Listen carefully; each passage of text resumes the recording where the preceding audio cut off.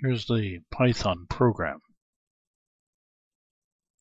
I'm going to open up a class file that I have open, and it's called, there it is, ymc.py. That's my guy. I click on open and give it a second. Here it comes. Now, it's got some methods in here already, but this is the one I'm interested in.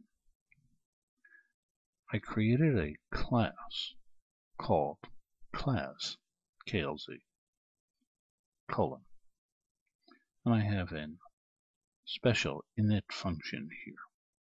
How do I use this? Well, this is what I'm going to do in the idle interpreter. I'm going to call class, which is in the ymc.py file. I'm going to import it, and then I'm going to say a is equal to ymc.klz. And I'm going to pass it the value of 5. But wait a minute. How can I do that? I don't have parentheses here to catch that variable, that value.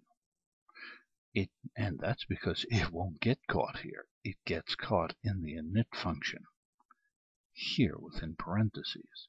The second guy over here, that value r, self is internal. It's used by class. You don't call class with self in your arguments. You don't see the word self in here. You can't do that. You pass it a value, it's getting put into this guy here, that parameter, the next one after self. Okay, so I go to ymc.class. I pass it a 5. It gets caught here. Now, the system instantiates this class and assigns it to A. But within A, what has happened? Well, what happens in the init function? Self.r equals r. So that 5 is now associated with the instantiated object A. A will have an r property.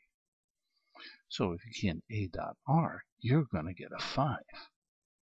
It took that 5 that it caught and put it into here, which gets put into here, and that's associated with the instantiated object.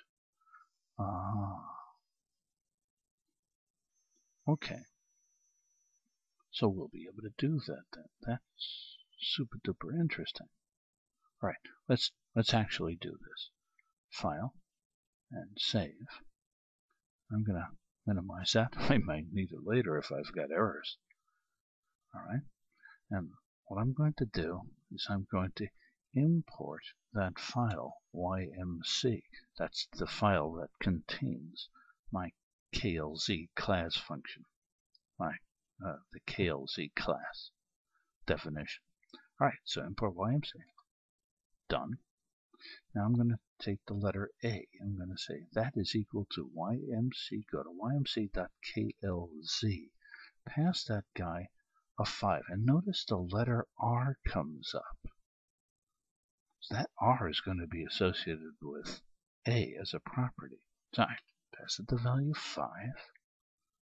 I hit enter. Now, A and a dot, I should see an R pop up there, and there it is. Tap twice. Now when I hit enter, I'll lay dollars to donuts. I get a 5 here. Here we go. Bingo. Done. Alright, that's cool. Now, I'm going to take the letter B. I'm going to say that is equal to, I'm going to call ymc.klz. I'm going to pass this guy the value 7. Boom. Done. If I key in b.r, I'm going to get a 7. I got 2 of these guys. Let's add them up. Let's C is equal to A dot R plus B dot R. 5 and 7 should give me a 12. I should get a 12 in C. Let's print out what's in C, and we get a 12. Wow.